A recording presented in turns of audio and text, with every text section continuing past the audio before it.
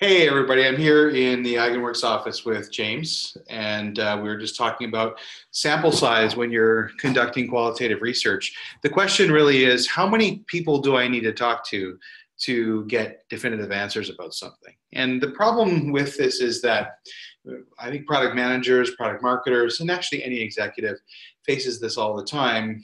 You know, you have a feeling that something is true, and you're using stories to convince other people. That's a good thing. It's a natural thing. It's a human thing. But we get accused often, I think executives get accused often, and may be valid, that you're trying to prove a point using anecdotes rather than using data. And of course, especially in the world of SaaS, we have massive amounts of data. And so what everyone wants to know is do you have enough stories to actually represent the issue accurately, or are you just telling me your favorite story? And so we've given a lot of thought to this, and we've tried out many different approaches, and we rely quite heavily on some academic research, which we're going to publish in our blog in the next little while. But the real question is, how many conversations do I need to have in order to have some sense that my answer to that question or the action that I'm going to take is warranted? And so the way to think about this, and it's particularly a problem at scale, okay? It's one thing in a B2B world where maybe you're closing a few dozen transactions a quarter, 50 or so transactions a quarter, let's say. But it's particularly an issue when you're talking about thousands of smaller transactions or hundreds of thousands of smaller transactions in a unit of time. The question is, how many people do I need to talk to before I have some sense of definitive answer?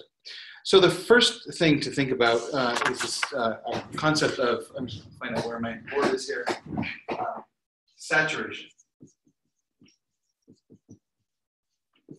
So saturation is a term in the literature about qualitative research that says that when I reach saturation, I'm not discovering new themes. So it means if I talk to n+1 people,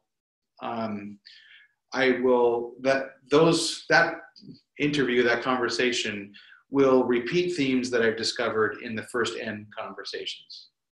And when you reach saturation, there's no point in talking to anyone else. I mean, that's not true from a humanistic standpoint, but from a point of qualitative research, it's very true. And the other fact of the matter is that we have compressed time. We want to do things within a budget. We want to not overdo it, but we want to make sure we have enough. So the real question is, when am I reaching saturation? So there are a lot of different there's a lot of different articles written about this and approaches. I'm going to give you the bottom line in this conversation. So the bottom line is that 20 to 30 conversations will allow you to reach saturation. Will give you all of the themes that are represented by the larger population. So it's a little bit like, and I'm just going to sort of draw a circle here. And it's a little bit like every conversation that I have in a research project will fill in a little bit of this circle, right? And we'll get a little patch over here. And then maybe another conversation will do this. We'll fill that in with information. Then we might have actually a conversation that sort of intersects all of this. So there's a little bit of overlap, but there's some new stuff in the conversation that's happening there. And so we want to keep talking until the next conversation basically just overlaps all of the stuff that we've already covered. Now, there are a couple of key things to do to make this work really well. The first one is to have a clear question.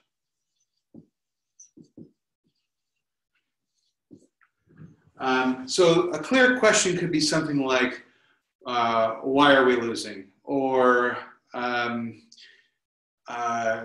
what is different about enterprise buyers as compared to SMB buyers. We know a lot of, we talk to a lot of companies who are trying to move up market into enterprise, some companies who are trying to move from very large enterprises to smaller ones. Regardless, if you're moving to a new market segment, there's a very valid question about what about our personas, our product, the use cases that we enable are different in this new population. And so what we're doing is really drawing a new circle and then saying what is different there. And so that's a fairly clear question to ask. The second thing to do is to have a clear segment of your population.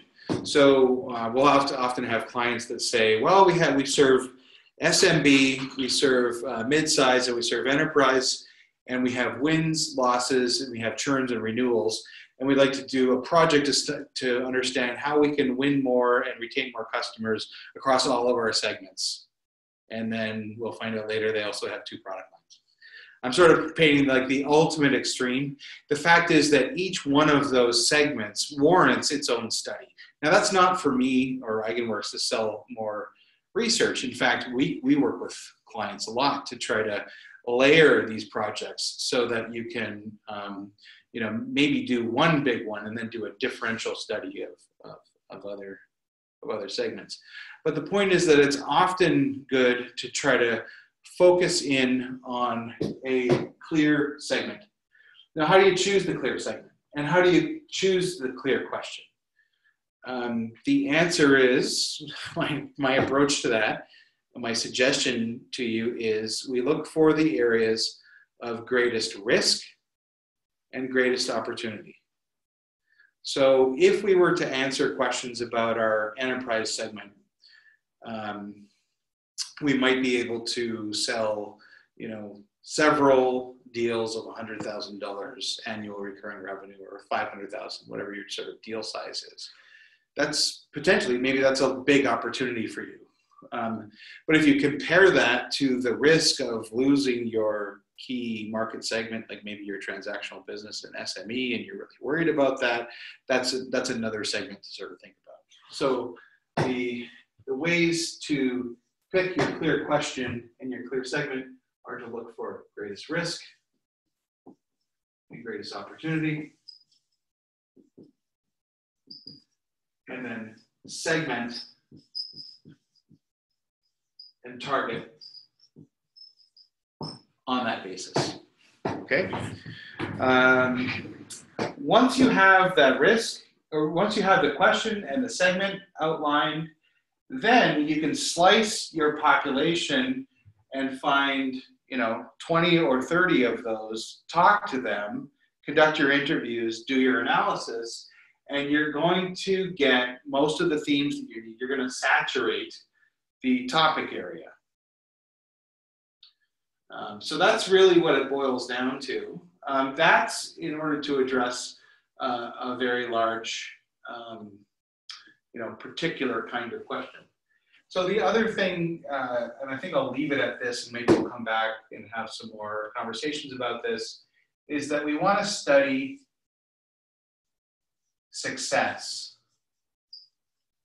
and failure.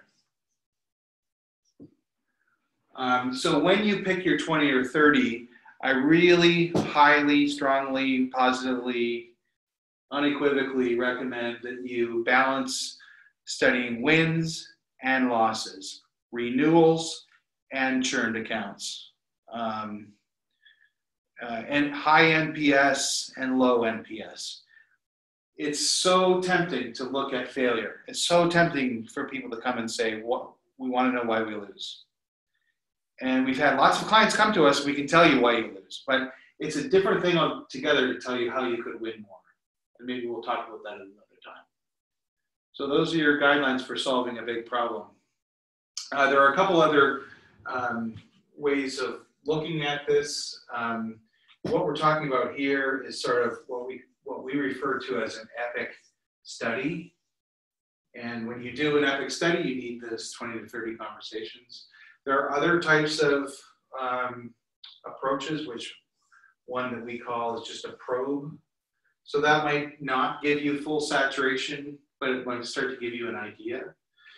There's another type of investigation, and we'll talk about these later, called Cadence, where you look at a certain number, let's say 5, every so on period of time, let's say every month, every quarter, and just get a sense of what the trends are over time. With Cadence, you just really want to make sure that you're doing enough on that basis in order to make sure you're not just picking random pieces of the problem space. Okay, so this question here is really about solving a big problem in your business or achieving a big opportunity, 20 to 30 conversations.